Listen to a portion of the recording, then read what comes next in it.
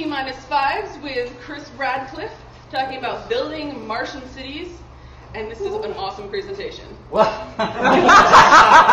It's super minimalist. Yeah, she says this because I'm completely unprepared. Yay! All right, let's go. Hi, I'm Chris, and I have another crazy idea for you. So I want to talk about building Martian cities, just like it says on this handy slide.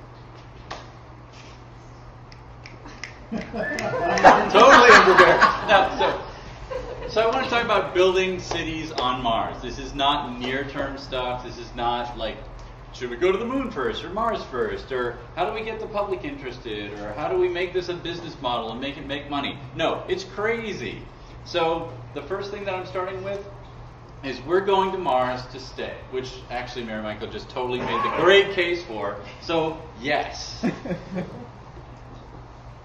What? All right. So we take our humanity with us, said somebody just a few hours ago. And what that means is that we're not going to go to Mars and suddenly become, robot space people who go around in jumpsuits that are all silvery and this kind of thing. We have to start thinking in terms of the stuff that we have now that keep us human. And one of the things that we have are cities. Now, we're in a wonderful city. It's a city that is a machine that basically allows us to be civilized. We didn't have to worry about hunting today, and that's great.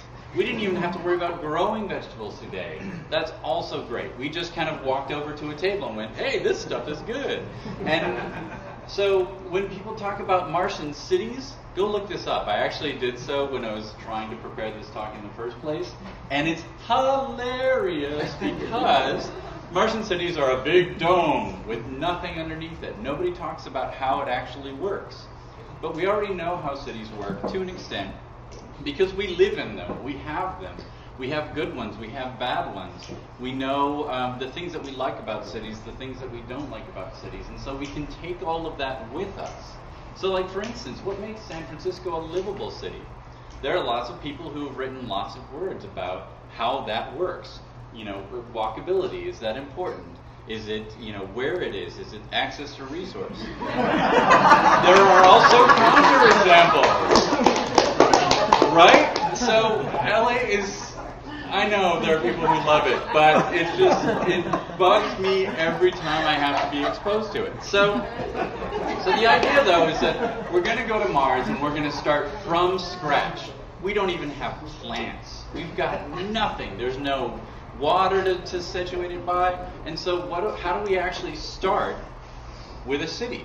So the very first thing, or backing up.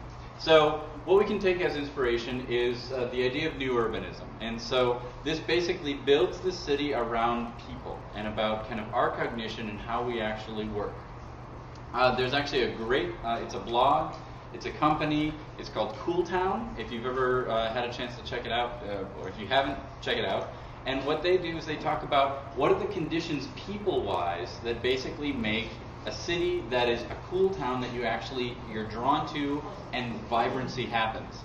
Car-free cities is another idea where you take some of the machinery that we have put into cities out of the city and see what happens instead. And there's a whole book. It's called Car-Free Cities. There's also a website called carfree.com. And the idea is, how do you build it around people and kind of bring the city in around what people want to do? And I think there's a lot to learn from that for a Martian city. Because the point is, we're not going to hop in our cars on Mars and drive down the street. The street is probably going to be very small because you make all your air and you keep it all there. So what we can do, we talked a little bit earlier today about Mars analog. And you could set up a city that's on Earth that's an analog of a Martian city. Make sure that every resource that you have is brought in, and make sure that it's completely out of the way, and the only reason that you're there is to be this city. Maybe, the whole reason that you're there is to produce crazy ideas. Maybe the whole reason that you're there is to learn how to back up humanity when you send it to Mars.